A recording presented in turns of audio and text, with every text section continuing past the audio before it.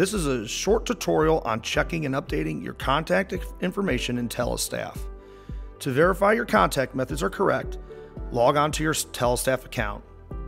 Navigate from your home page to your side menu bar.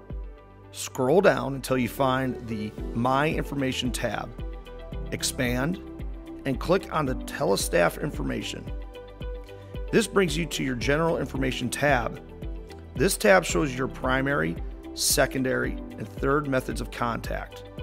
Your primary phone number should appear with a green Verified below it. If you have not been verified, follow the link in this video to fill out a request form to be re-verified.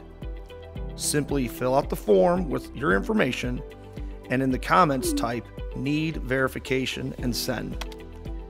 You will receive a text once a member of the Telestaff team sends a new request to your phone. You must click and follow the instructions in the text to complete your verification process. Next, navigate to the Password tab.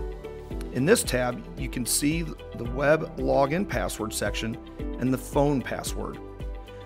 Web login password is not needed because the City of Memphis uses Okta for online verification. The phone password is the area that we will cover.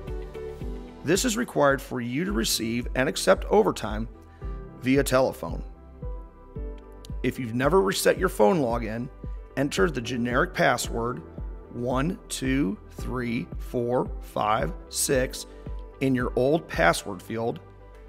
Then enter a 6 or more digit password in both new and confirm new password fields.